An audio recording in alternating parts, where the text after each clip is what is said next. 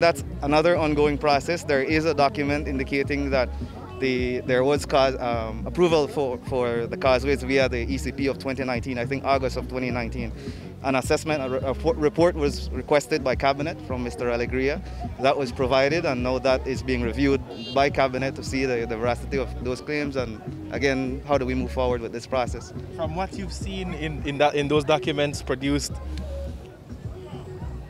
is there in your mind a clear permission that NEAC gave to State Bank to would give them this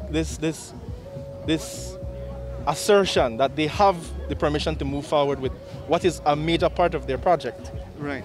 Well, I mean, the Chief Environmental Officer has certain powers within the law. The Environmental Protection Act empowers him to grant certain approvals through the ECP process. And so there may be some value to that. Again, that is being looked at by Cabinet.